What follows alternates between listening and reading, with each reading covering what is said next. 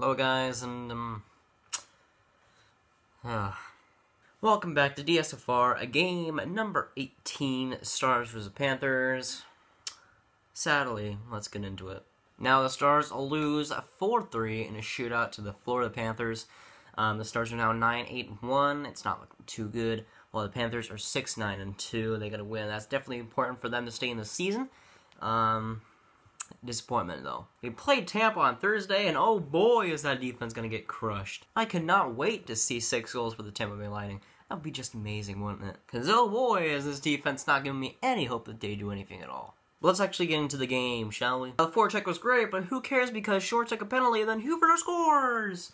5 minutes into the game. Ouch. Now I don't think it was necessarily anybody's fault. Of course, Short going to the box doesn't help anything. It sucks when you have one of the best forechecks of all year. It looks like when you have one of the best few minutes of the season offensively, just to go take a penalty and then have it almost straight after get a goal for the Panthers. That is beautiful, isn't it? Now after that, Florida was making some great chances, but Lennon decided to be a good goalie. He has been good this season. He honestly has been decent in the games that he's played, and I gotta give him credit. He hasn't been letting in. He's been decent, and he's actually kind of not stealing games, but keeping us in it.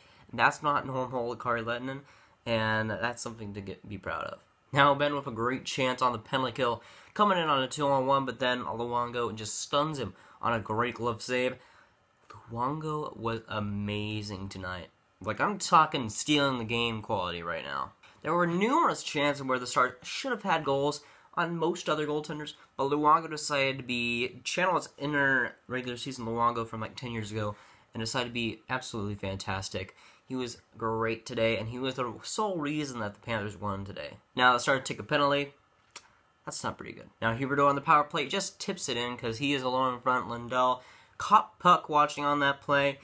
Definitely not a good penalty kill right there. The penalty kill wasn't impressive today.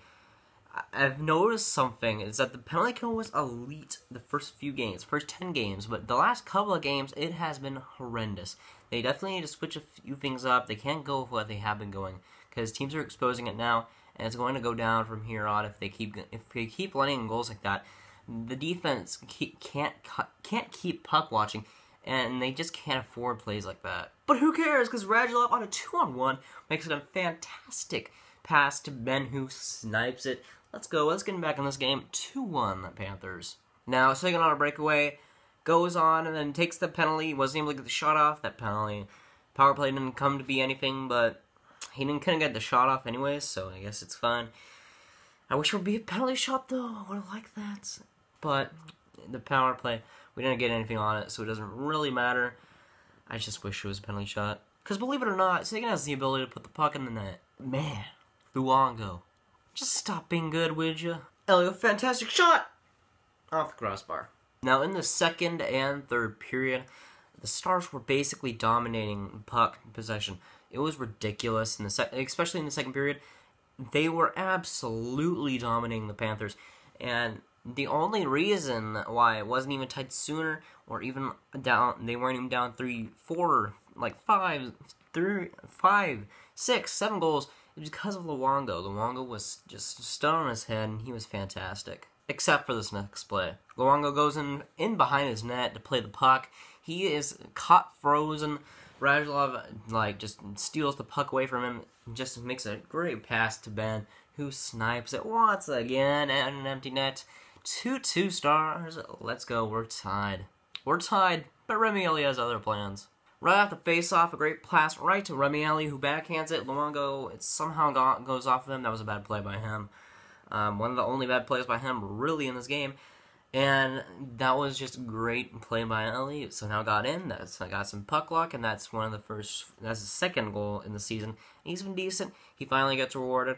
I enjoy that. Right after, McGinn starts to get some beef with Roussel, who fights. McGinn was absolutely clobbering Roussel. Roussel just couldn't get any shots off, but punches off. But man, McGinn dominated that fight. It ended up being a 4-on-4. But that was just a fun fight if you're a Panthers fan because McGinn dominated. Now we try to close this game out, but that doesn't end up working, does it? You give the Panthers another power play. They don't do anything of it, but right after Barkov just tips it in. Right in front, a great pass by, I think it was Trocheck, just right to Barkov, who has an easy tip in. What are you doing, defense? That's Barkov. It's not like some scrub fourth liner. You just gotta cover them. Just have a terrible job. Just a terrible job of just covering guys, especially the good ones. Last game it was Skinner. You just left wide open. It was just a. I don't know. I just can't. I just got right now. But that doesn't matter since we're heading to OT. Now, Sevier had a fantastic dangle, and a couple of minutes into this period, he had kind of get. I don't know what he did. He went like behind his legs, skated out two defensemen, and almost shot it. He shot it wide, but almost got in. I honestly thought that was gonna go in, especially since he's a former star. That's just how it works. That's just how hockey works. But the OT was definitely suspenseful. There were lots of good chances. Nobody could really put it in, obviously. But, man, that was a good overtime. That was really fun overtime. And, honestly, the Panthers looked good. But, of course, that doesn't matter since we're going to a shootout. And, of course, the Stars don't win it. Now, I treat shootout losses as basically ties because they're shootouts. They aren't really representative of your team as a whole. They're just representative of your skill. You could say that's kind of just a win, but I don't really think that really counts. I don't know. I like the shootout, but I don't know if it should really be counted. I don't know. I just don't think the shootout, of course, when the Stars lose. That's just how it works. But the good game goes to Luongo, who basically carried the Florida Panthers squad. And, of course, the penalty kill on the Stars just being horrendous also helped the Panthers. And, hey, you deserve the win, Panthers, and good job on you. But it's not going to get any better since we're going to face Tampa, and we're going to allow 10 goals. That's just how it works. And even with Bishop in net, he's going to allow... Okay, so Bishop is probably going to be in net for the Tampa Bay Lightning game. He's either going to shut out the Lightning, or he's going to give up like 5 or 6 goals. One of those two outcomes, I don't see him being in the middle.